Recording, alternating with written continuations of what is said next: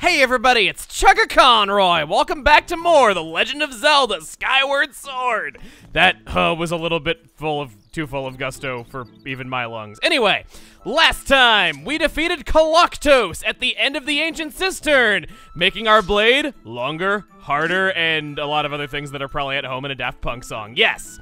It is now much more powerful than it was before, doing double damage, and we came back here to Faron Woods to see a few little extra things that just didn't really fit in anywhere else that had changed since we were last here. Also, mushroom spores. Yeah, I would not dare leave this place without a few of those. Also, I called them mushroom spores. Kind of further cementing the fact of how I'd be able to confuse them as the other item. This time, we are headed back into the sky. We're going to be headed off to the Isle of Songs, but first we're going to be stopping off at Skyloft. As per usual, after we have completed any sort of dungeon, there are things around town that have changed. Not terribly much this time around, but still worth checking out. Besides, we got materials. Of course we want to see what we can craft with them. Thank you for flying Arpona Airlines. We will be landing shortly. When I say shortly, I really mean it. Bazaar seems like a good first stop as we are right in front of it, and I'm kind of eager to see what it is that we can make with all the cool stuff that we've been getting. Heck, that gold skull last time. I don't know if that's going to be terribly helpful for anything, but let's find out. How's Scrapper treating me? The awkward blank stare on my face tells you all that you need to know. Ornamental skulls make that, and yes! Oh! I'm suddenly very happy that I went through all the headache of fighting those blue bokoblins when everything was ganging up on me. This just made it all worth it. Gimme that sacred shield. Okay.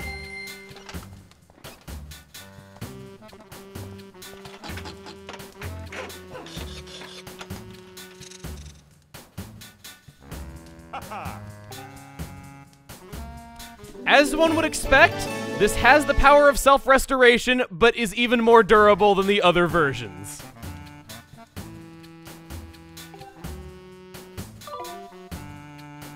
Our business is all concluded here. I'd say we're pretty good. Let us equip this thing and see that beautiful durability gauge. Okay, it's not really that long. I think it's honestly pretty comparable to what the standard wooden and standard metal shields were, but still, it's darn good, and I'm very happy to have it. Don't believe there's anything else for us here to check out, except for the ladies. Oh, you're back. I'll hold on to anything of yours you want me to. Something in your pouch that you want to deposit? Let's rearrange things a little bit. I don't think I want this rupee medal. It can be helpful, but I think I would prefer to have a potion of some kind in my inventory, and the revitalizing potion might be helpful if I'm ever low on health and just really want it, so yeah, I think I'll take that with me. I should also mention that the cursed medal, even though it does prevent you from using items in your pouch, if you have an automatic item like a fairy activating when you die, that'll still work. It's another little detail about the cursed medal that they don't explain to you.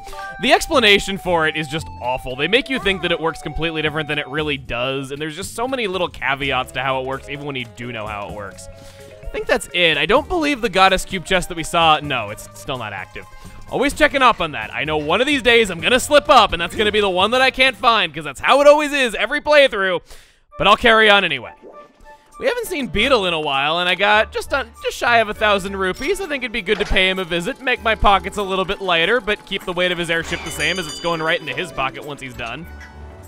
Actually, much like I've been told to many a time, I stopped myself. I waited for him to get into a position that we've never seen before, just so we could kind of add a little bit of variety to when he inevitably drops the hammer, aka us.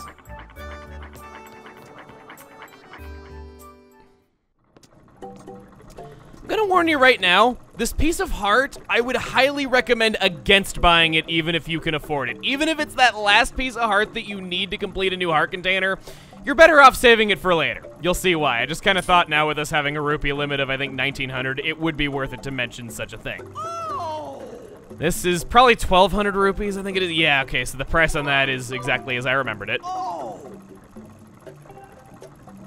I don't have much to spend my money on, but I think maybe another wallet upgrade could be kind of nice, just with us going around places. 300 rupees is a bit steep, but I can't think of anything else that oh! Never mind, I'm misreading the price again because skimming sucks. That lesson in school that they gave me teaching me how to skim was the stupidest thing in the world. Just why would you teach kids in school to do that? It's like, if you have time to read it, then why would, I don't know, like, you're trying to teach us how to study better. I'm just going on a rant about how bad the educational system was to me. This is not the time nor place to that. Boy, Beetle, with this whole shtick you got going on, I guess that makes you a peddler of goods. I'll see myself out. But then I'll let myself back in to say, hey, why you got that haircut? You thinking of joining the Beatles? Oh. Yeah, no. I just wanted to check on this so he would throw us out yet again. And I guess for making 2 puns like that, who could blame him? Here we go. Do you know how heavy you are? I have to pedal extra hard with you up here. Then you have all the gall to leave without buying anything? Off with ya!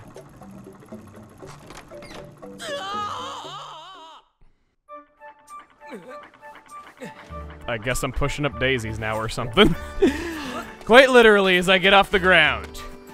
There is one and only side quest that I think is available to us right now. I don't believe that... No, we will not get another reward at a batch row, but in the interest of keeping things broken up so that we're not on side quest runs for too terribly long, how about we make it so Beatrice comes home once again to the man of her dreams, already sleeping in her bed.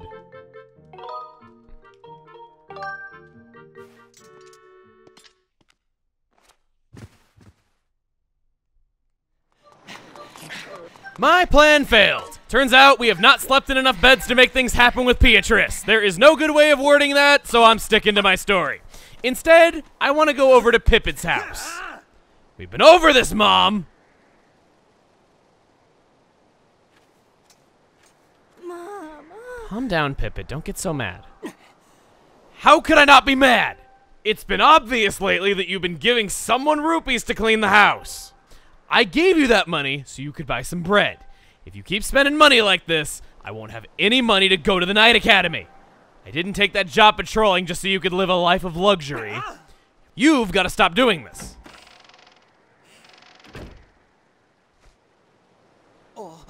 Oh, hey there, Link. What could you want at this hour? You, didn't hear any of that, did you? There's no way you heard, right? Sorry. Oh, you heard. It's true, I'm working the night patrol to earn some money. But don't look at me like that. You're not exactly Mr. Perfect either, are you, Mr. Eavesdropper? Maybe we should just forget about everything that happened here tonight.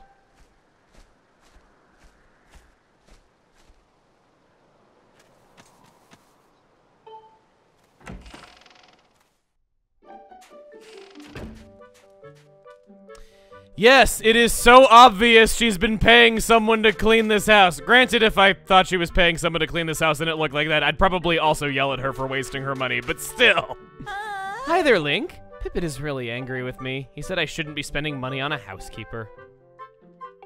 But you're not exactly a housekeeper, are you, Link? That makes it okay, doesn't it? Anyway, that's good enough for me. As far as I'm concerned, I'll pay you to clean my house anytime it gets dusty. You can still do this for the 20 rupees anytime you want, but a little while after you do that for her the first time, then you will see that Pippet is less than thrilled about it, just as she told you he would be. And what does Pippet have to say about all this, as he does not make the cool pose that I was hoping he would make again? You weren't supposed to see that whole spectacle, Link. How embarrassing. I feel so ashamed of my mother sometimes. She's just so lazy sometimes. I don't know what to do.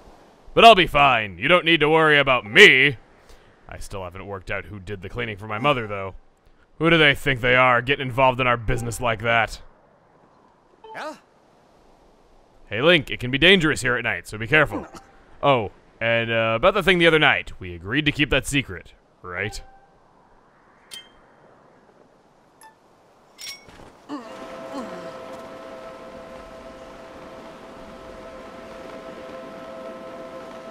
That's all I have to say about that.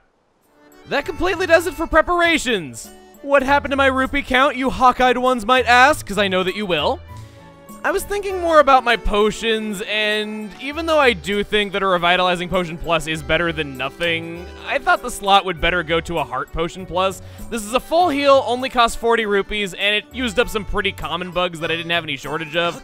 I thought that would be a better use of that slot than that, so as much as it hurt to just waste an infused potion by drinking it up when I didn't need it, I think having that in a pinch would be a lot better, and I would feel a bit better dedicating a bottle to those glittering spores if I had something that was legitimately very good taking up one of my other bottles. With all those preparations done, we go into the Thunderhead once again.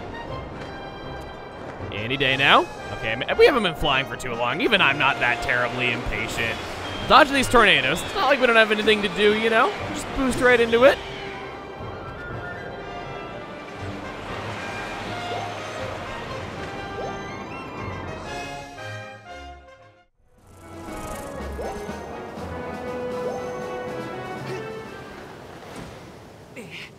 But the oh-so-visually enticing Rainbow Island that you just gotta know what it does is waiting for yet another day.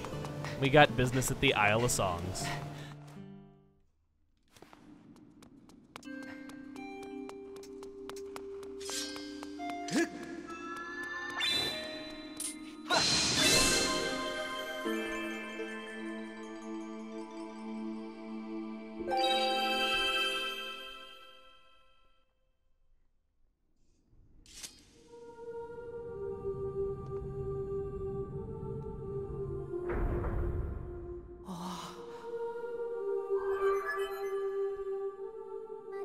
Master Link, I have important information. When you struck the crest with a skyward strike from your sword, a message from the goddess awakened deep within my memory. The goddess intended this message for you, Master. These are her words. He who seeks the sacred flames, listen well, for I am the one guiding you from my place at the edge of time. 2 sacred flames remain. Should you desire to possess them, you must obtain the other sacred gifts. For each trial you overcome, you shall be blessed with another gift. Harness the power of these gifts, and let there be no doubt you shall find yourself standing before the majesty of the sacred flames. Now, I give you another melody. It will serve as a key to unlocking your next trial, which awaits you within the shifting sands of Nayru Desert.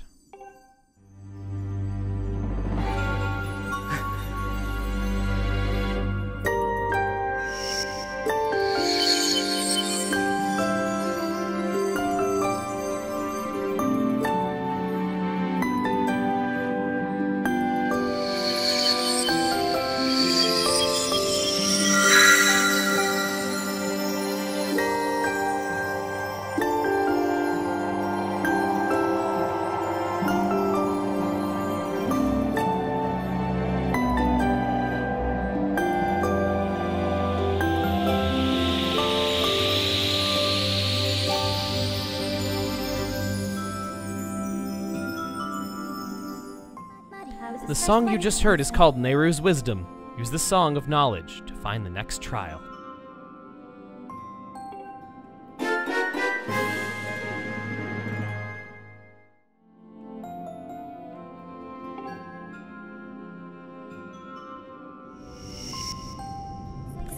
I have memorized Nayru's Wisdom for you. You can now use dowsing to locate the gate to the next trial.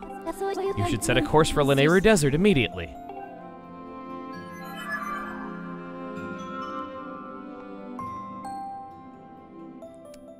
Straight up, Nayru's Wisdom is one of my all-time favorite Zelda instrument songs, and I know that that's a very high compliment, but I feel it could stand toe-to-toe with any of the greats from Ocarina of Time.